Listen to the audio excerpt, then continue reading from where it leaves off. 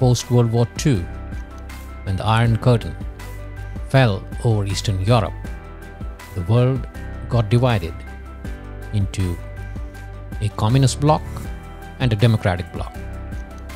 Some countries, like Korea, ended up being at the receiving end of this division, whereas some, like Taiwan, ended up staying intact because of the rivalry between the two blocs.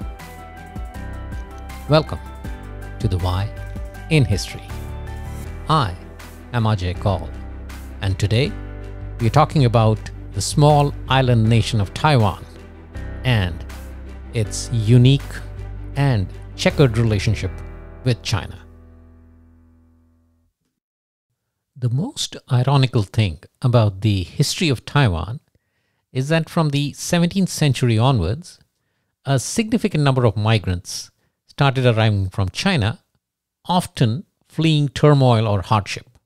And over a period of time, through the course of wars and treaties, Taiwan almost became a melting pot of several cultures within East Asia, but more importantly, a beacon of modernization within that region with respect to science and technology, economics and business, and society itself. The modern history of Taiwan, though, starts in 1894, when China and Japan went to war over their conflicting interests in Korea. Japan won the conflict, and the Treaty of Shimonoseki was signed in 1895 that ended the war. This treaty contained a provision that ceded Taiwan and the Peng-hu Islands to Japan in perpetuity. Western powers regarded this treaty as legally binding, but China did not consider it legally binding, seeing it more as an agreement imposed on it under duress. When the news of the agreement reached Taiwan, local leaders in Taiwan proclaimed the Republic of Taiwan, Asia's first republic. But its life was brief, lasting only about 10 days. Taiwan had no central government, and it was plagued by warlordism. So the residents felt that the Japanese rule would be an improvement. And Japan itself was determined to make Taiwan a colony, so it dealt firmly with opposing movements on the island. Taiwan was Tokyo's first attempt at colonialism, and it ended up being a great success. Japan's military first governed the island, but within 3 years, those forces were no longer necessary. Japan ended up eradicating disease, establishing order, building infrastructure, and creating a modern economy in Taiwan. And very soon, Taiwan became the most advanced place in East Asia outside of Japan itself. When it came to Taiwan, Japan's policymakers focused on agriculture first and improved rice production with new seeds and farming techniques. Rice and sugar were exported. Taiwan, which had about 30 miles of railroads when Japan took control of the island, within a decade had increased the track length to about 300 miles, and a lot more construction was planned. Taiwan soon became electrified as well, which facilitated the growth of new industries such as textiles and chemicals. And World War I ended up being a boon for the Taiwan economy as new industries were developed and trade expanded. At the same time, though, Japan ruled Taiwan very strictly, using harsh punishment to enforce the law. Initially, Tokyo was not very interested in making Taiwan a democracy. And when it came to governing Taiwan, Japan wasn't sure whether it wanted Taiwan to be administrated separately or assimilated within Japan. Ultimately, Tokyo resisted assimilating Taiwan, though it did force the population to learn Japanese and absorb Japanese culture. That benefited the people of Taiwan to some extent, as it gained them access to science and technology, but at the same time, it came at the cost of suppressing local culture and the Chinese language. In 1937, after Japan invaded China and touched off the Second Sino-Japanese War, Taiwanese were given the option of moving back to China, but very few did. In the period before the war in the Pacific widened to include the United States and its allies in 1941, Japan came to regard Taiwan as an important military base for its operations. Japan established military bases in Taiwan and used them as staging areas for invasions of the Philippines and other areas of the South. The Taiwanese worked in Japan's defense and war-related industries in Taiwan, so in other words, they abetted Japan's war efforts. Many Taiwanese actually served in the Japanese military, including units that fought in China. Taiwanese troops even participated in the atrocities against Chinese civilians at Nanking. And just as in any combat, of the Taiwanese who served in the Japanese military, more than 30,000 were killed. So from 1895 through World War II, it is very clear that Taiwan is pretty well aligned with Japan and has less and less to do with China. And even China had started recognizing Taiwan as a separate entity. In fact, at its 6th Congress in 1928, the Chinese Communist Party recognized the Taiwanese as a separate nationality. But China was supporting the Allies during World War II, and after the First Cairo Conference of 1943, the United States and Britain agreed with Chinese leader Chiang Kai-Shek that Taiwan was territory that Japan had taken from China, so it would be returned to China after the war. And this decision was confirmed at the Potsdam Conference, which was held between July and August of 1945. And subsequently, after the Japanese surrender in 1945, the US forces handed over the control of the island to Chiang Kai-Shek. Now, the Taiwanese welcomed this decision mainly because they saw an end to the Japanese rule, but they were also apprehensive at the same time. Apprehensive because the communist forces of Mao Zedong were at war with Chiang Kai-shek's nationalist armies in China. So on October 25th, 1945, while the battle between Chiang and Mao's forces was still on, Taiwan became part of the Republic of China. But Taiwan was not made a standard province of China at that time. Chiang Kai-shek appointed Chen Yi Governor General of the island with powers almost similar to those that had been exercised by the Japanese military governors. Now, Chen and several other leaders in China regarded Taiwanese as traitors, tainted by the inferior Japanese culture. He believed that the Taiwanese needed to learn Mandarin, and he also took a few Taiwanese into his government. And the Taiwanese did not have much respect for the Chinese either. They felt that the Chinese administrators were technologically backward and dishonest. The Taiwanese found that the Chinese did not have a very solid system to run public services, and there were also major gaps in the new legal system. Gradually, the economy started deteriorating, and a few eradicated diseases started coming back.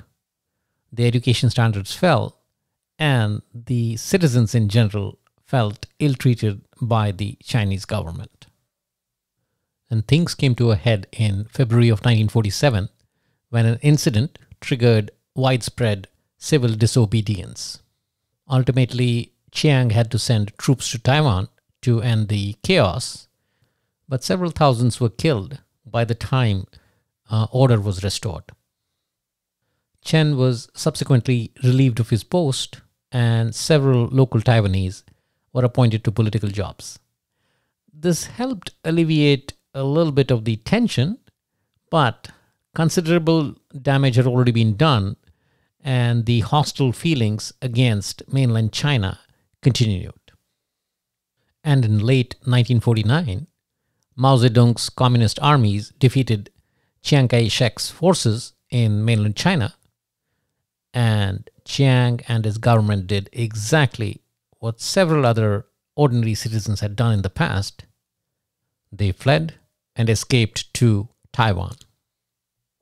There was an influx of about 1.5 million people fleeing mainland China into Taiwan, creating more ethnic tensions and straining the economy even further.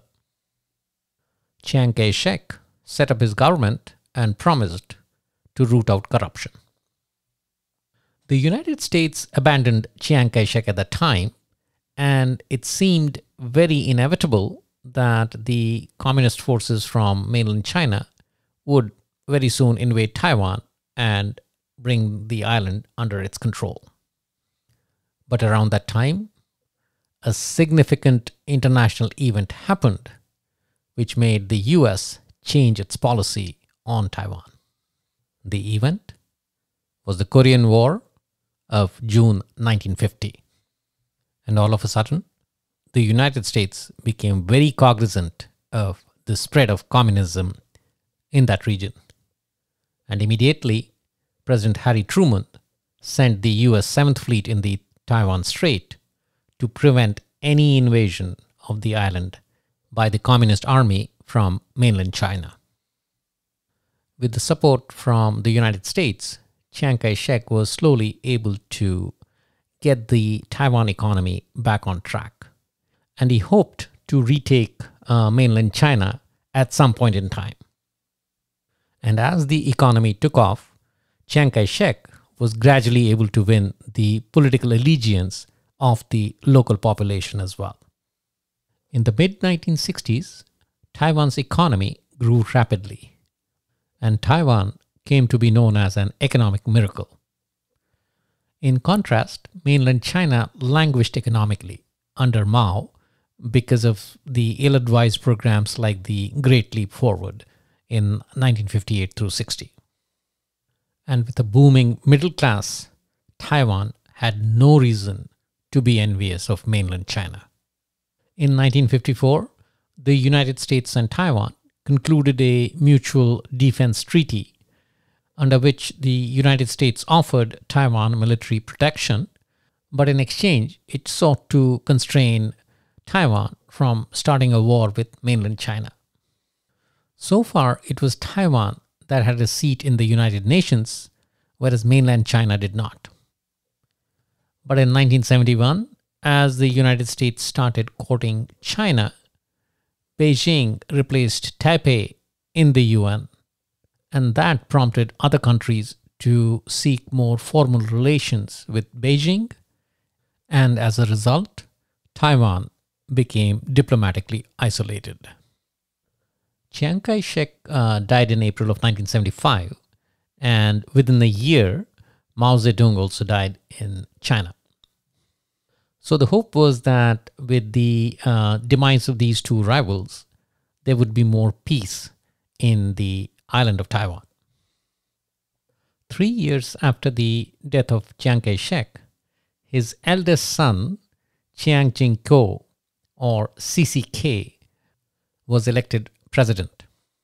And around that time, in December of 1978, US President Jimmy Carter announced that the US would end its formal diplomatic ties with Taiwan and normalize relations with mainland China.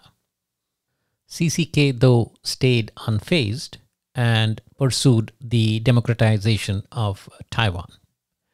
In 1980, the first competitive national election was held, and in 1983, the first real opposition party, the Democratic Progressive Party, was formed.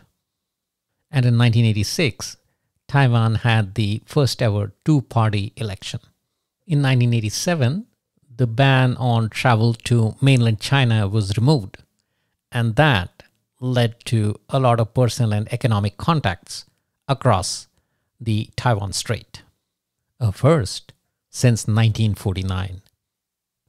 And relations with Beijing did improve to the extent that Deng Xiaoping offered to resolve the dispute with Taiwan by following a one country, two systems approach, something similar to what was being devised for the return of Hong Kong to China.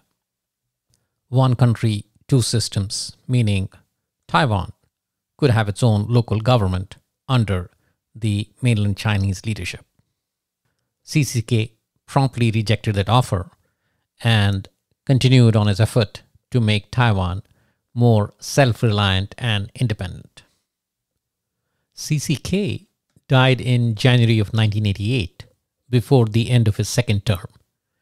He's often considered Taiwan's best president, mainly because he made Taiwan democratic and continued the trajectory of the economic miracle that his father had started. So how has Taiwan, with an area 0.3% of mainland China and population just 1.6% that of mainland China, survived its super aggressive neighbor? The answer is a mixture of military support and economic strength. As I indicated earlier, the 1950 Korean War prompted US President Harry Truman to extend military and economic aid to Taiwan so it did not get overrun by communist mainland China.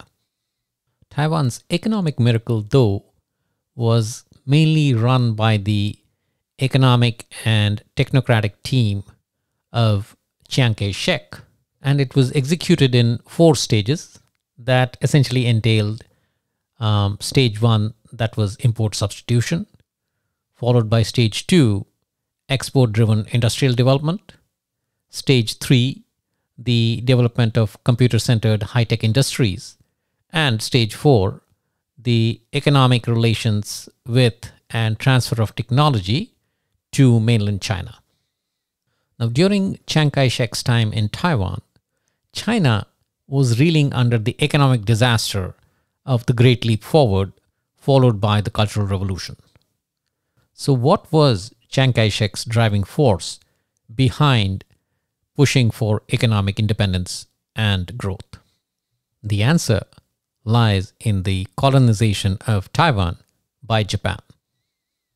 Now, though both Japan and Great Britain were equally brutal towards the natives in the areas they had colonized, there was one stark difference with respect to economic policy followed by Japan versus the United Kingdom. Great Britain aimed at exploiting the resources of its colonies to benefit the home country. Japan, on the other hand, looked at its colonies as extensions of its economic empire, which means be it Korea or Taiwan, Japan was primarily focused building modern economies in these regions. So when Chiang Kai-shek took over the reins in Taiwan, the bar had already been set high by the Japanese imperialists. So he realized that if he were to build a connection with the local populace, he had to make the economy as close as possible as it was during the time of the Japanese imperialists.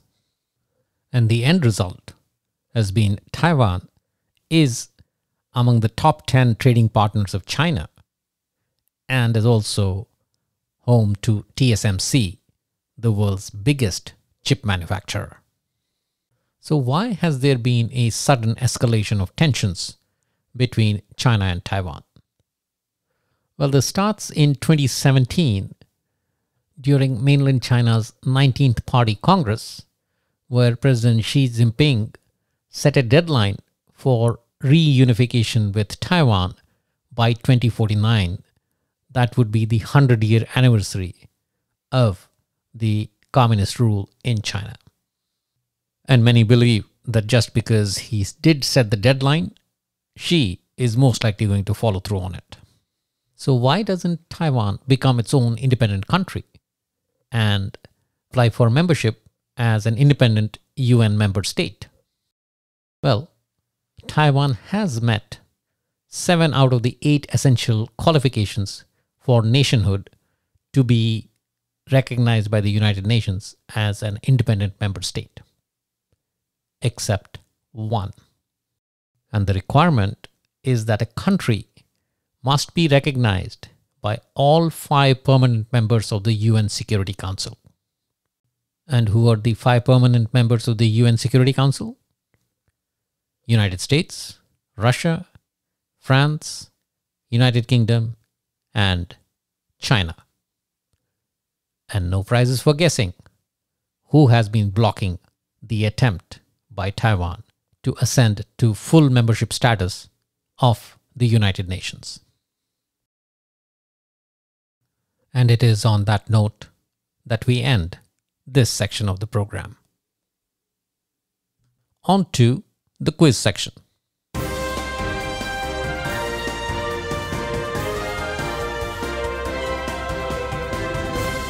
Question from the previous episode. Who was the first US president to visit India? Dwight Eisenhower visited India in 1959, becoming the first US president still in office to visit India. I say still in office because Ulysses S. Grant went on a 3-year world tour starting May of 1877, during which he visited India, Europe, Africa, the Middle East, and Asia. But all this happened after his presidency. So though Ulysses S. Grant was the first US president to visit India, the first US president still in office to visit India was Dwight Eisenhower. So the answer is B, Dwight Eisenhower in 1959. Question for the current episode. Currently, only 13 countries recognize Taiwan as a sovereign nation. Which was the last country to break ties with Taiwan? Was it A, Panama, B, El Salvador, C, South Africa, or D, Nicaragua? Once again, which was the last country to end ties with Taiwan? A, Panama, B, El Salvador, C, South Africa, or D, Nicaragua? The answer will be provided in the next episode. That's all we have in the current episode. We'll now take a break for Thanksgiving, and the next episode will air on December 10th. Being close to the holiday season, we'll cover the fascinating history of the 2 most popular beverages in the world, coffee and tea. We'll cover their history, their economic and social impact, and some interesting facts. Till then, stay safe, have a happy Thanksgiving, and keep looking for the why in history.